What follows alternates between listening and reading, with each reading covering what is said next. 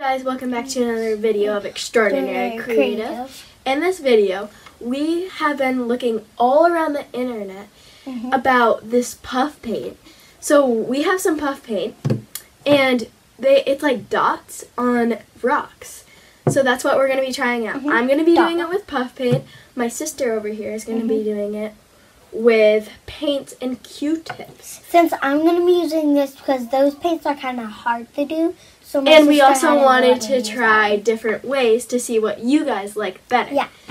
And so before we get into the video, make sure you subscribe, hit that notification bell in the corner, and give it a big thumbs up if you like it. Make sure you're telling... Emmy only has 2 paint stands. We only have 2 of those paints. Yeah.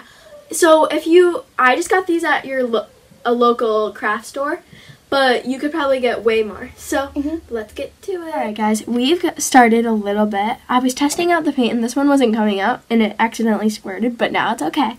So my sister over here already started.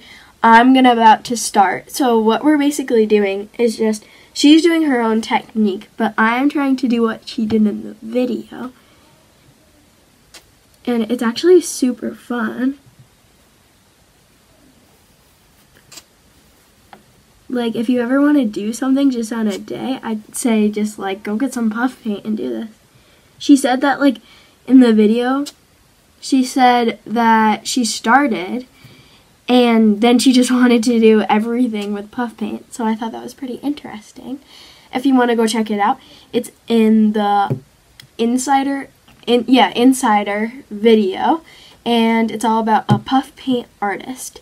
So I'd say go check it out. So now you will see us, we'll get back to you when we are finished.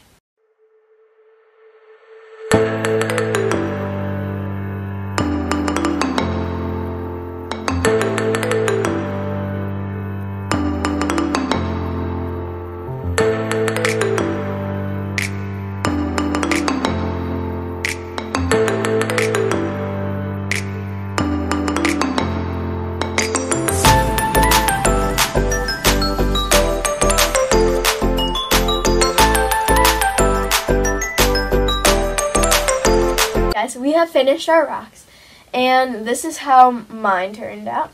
I think it was a pretty good experience, just saying. This is how mine turned out.